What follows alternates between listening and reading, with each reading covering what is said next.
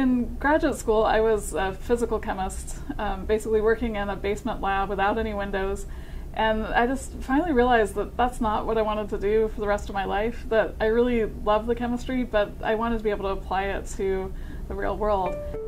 My name is Katie Purvis-Roberts. I'm a professor of chemistry and environmental science here at the Keck Science department. It's a department shared by Claremont McKenna, Pitzer, and Scripps colleges, and I've been here for about 17 years now. The picture up here is actually my team from the State Department. So during the 2016-2017 school year, I was a Jefferson Science Fellow at the U.S. Department of State, and it was an amazing experience. I was in the Bureau of East Asian and Pacific Affairs. What we focused on in that office was the Asia-Pacific Economic Cooperation, or APEC, and that's 21 different member economies all across the Asia-Pacific region. So as part of that, went to several meetings on energy efficiency, just energy in general, and looking at renewable energy. And what I realized is that people had a lot of work on their plate that they were doing, and they didn't always have time to do the data analysis or data gathering that they needed to make sound energy policy.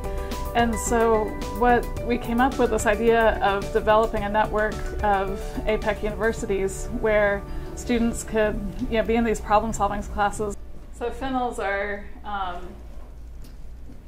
benzene rings with hydroxyls off the side, right?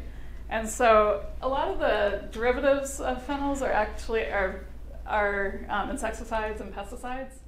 So I started this network last year with a colleague at the Universiti Kebangsaan Malaysia, and our classes worked together. We had 6 different projects going on throughout the semester on a range of topics, from looking at using ethanol or biodiesel in gasoline for better air quality in Kuala Lumpur versus Los Angeles.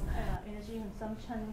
And, we also looked at renewable energy infiltration in the United States versus Malaysia, and just a whole range of different topics. I think it was kind of a group project on steroids in a way. Students sometimes complain about doing these group projects, which I think are very important, because when you go out into the real world, you're going to have to do them. And not only that, but you're going to have to increasingly work with people across the world.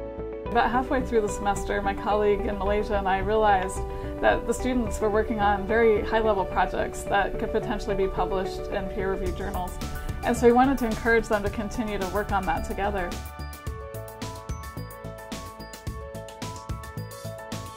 And I had 5 students traveling to Malaysia after the semester was done.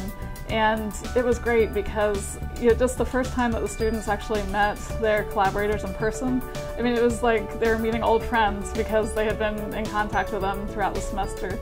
So as a professor, the reason why I'm at the Claremont colleges is because I like to really interact with students closely, whether it be in the research lab or on these international projects. And I really want to help them to be able to see that the world is a lot bigger than just a beaker or an Erlenmeyer flask of chemistry. I want them to see how the chemistry that they've learned can actually apply to bigger problems that need to be solved around the world.